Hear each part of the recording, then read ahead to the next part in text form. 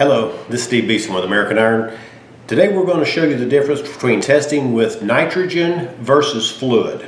The first test you will see is where we used fluid, 12,000 psi. That system held.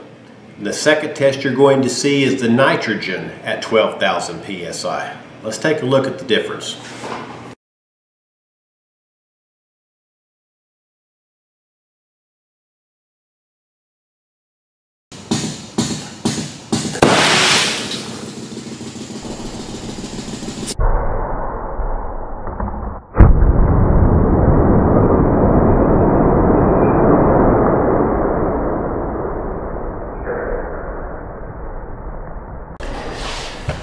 The 5/16 grade 100 chain has a minimum breaking strength of 25,000 pounds, and as you can tell, with 12,000 psi in fluid, the chain held.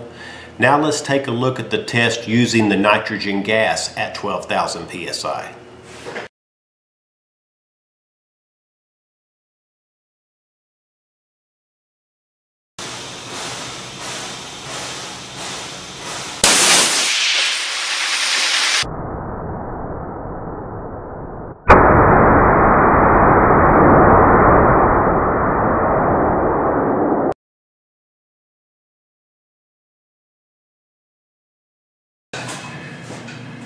As you can tell, the nitrogen puts about twice the load on the restraint as the fluid does.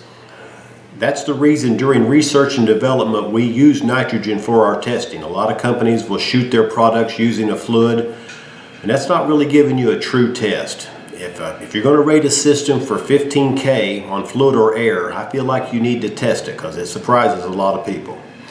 Have a great day. Stay safe.